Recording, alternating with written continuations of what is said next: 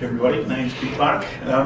I've taken this topic because I just finished writing a textbook, and I decided that it was going to be metric throughout. And that led to some wars with the publisher. Okay. So why is the US not metric? The answer is the US is metric.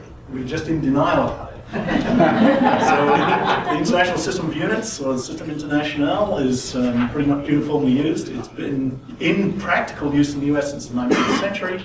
1866, we have the Mendenhall Act, in which Congress approved the use of metric units. And it was made the basis for measuring all other weights and measures in 1893, which means the foot and the yard are defined in terms of their metric distance. Thomas Jefferson, who pioneered the public land survey in the United States and gave us the section and the township and so on, was very upset by the fact that they ended up having to use British imperial units because he wanted to base the entire system on the metric system. Metrification of US maps, from a cartographic point of view, took place after NAD 83, the new Earth model that led to WGS 84. And the national grids and systems that we use and print on all of our maps, including the current day United States Public Land Survey system, are all metric. And even our own Bureau of Standards adopted the metric system in 1964.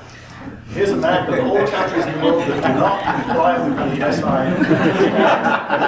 Notice that the United States is joined by Myanmar and Liberia, two well-known democracies.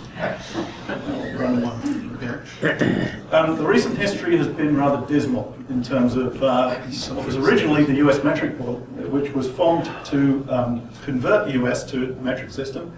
During the 70s and 80s, we actually had little television infomercials and slogans and so on about thinking metric and eventually converting in the US. When Ronald Reagan became president in 1982, he disbanded the metric board and it's never been refounded. And I've taken up this challenge to get the metric board re-established. I'm looking in Washington. So we've had deliberate stalls of conversion from the 1980s to today. This is a famous metric highway in Arizona, where there are indeed US road signs with metric distances on them. Meanwhile, the military is converted pretty much exclusively because it needs to cooperate with NATO countries that are metric. So if you ask anybody in the armed services what a distance is, they'll tell you in meters. And of course, most goods, services, activities, and so on are entirely metric. So what can we do ourselves to right this? We can re-establish the US Metric Board and begin the process of conversion effectively.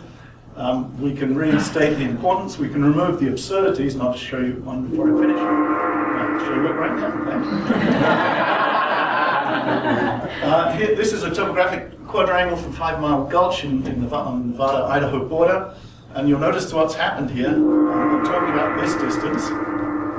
This is a distance in feet that was required to be converted to meters, so they chose metric ranges outside the largest range in feet, so they never confused the two. And now they have to report it in meters. So that distance is actually 23% of the circumference of the Earth.